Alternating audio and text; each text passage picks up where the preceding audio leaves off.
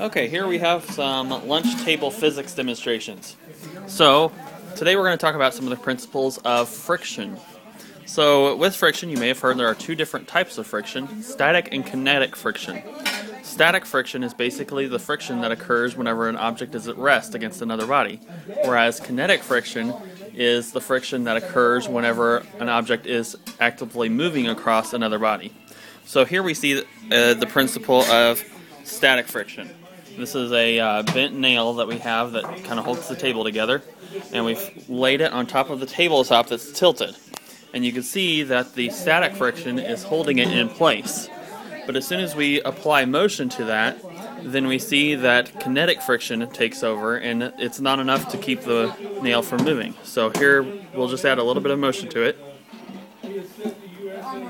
and you'll see that it continues to move down the table rather than stopping.